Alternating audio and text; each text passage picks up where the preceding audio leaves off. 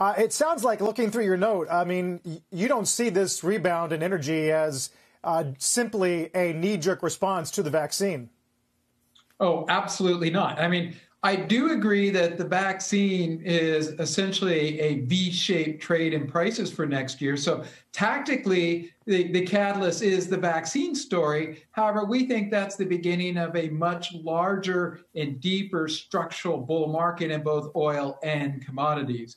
And what's driving that is the pandemic itself. In fact, we would argue the vaccine is a tactical catalyst. The pandemic itself is a structural catalyst. So I think the three key points that we're focused on is, one, is that we've seen a structural decline in investment. We call that the revenge of the old economy. No CapEx is going into the old economy. That's going to create supply shortages across the commodity complex. Here's a fact for you today.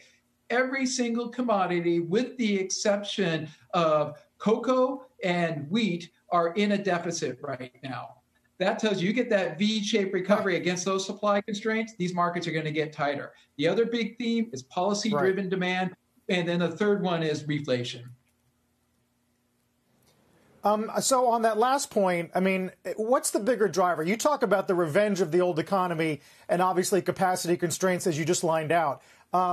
Is that the bigger dynamic here, or is it simply trying to protect yourself against rising costs in general? I would argue, it's all of the above. In fact, again, so the reflation theme, which is what you're talking about right here, that's due to the fact that you're seeing a substantial devaluation of the dollar. And when we start to see weakness in the dollar, it puts upward pressure across the entire commodity complex. We saw this in the 2000s. We saw this in the 70s, two other super cycle environments. We're teed up to see that exact same dynamic, and it has a feedback loop, meaning the higher the commodity prices go, the weaker the dollar. The weaker the dollar, the higher the commodity prices, and it can spiral itself up to much higher prices. Jeff, what about the Chinese recovery? How much is that playing a part in the price and the trajectory of oil and other commodity prices right now? Absolutely critical in everything. I like to say everything solid, both the metals as well as the agricultural commodities. In particular, they've been fueling that recovery through infrastructure spending as well as construction, which has created a very strong base metals and bulks market.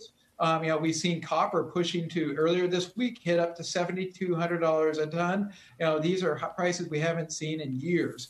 And then in terms of thinking about agriculture, we had phase one of the trade deal, but that's not what's creating that huge surge in imports. It's the fact that they have real food shortages. They killed off the hog herd during the COVID crisis. And as a result, the imports of both metals and agriculture surging. This at the exact same time, they're building strategic reserves. I like to point out that what kicked off that bull market in commodities back in the 70s, in 1972, it was Russian buying of grains. We've seen it also. Just look at a chart of soybeans and corn. Chinese are buying a lot of grains right now.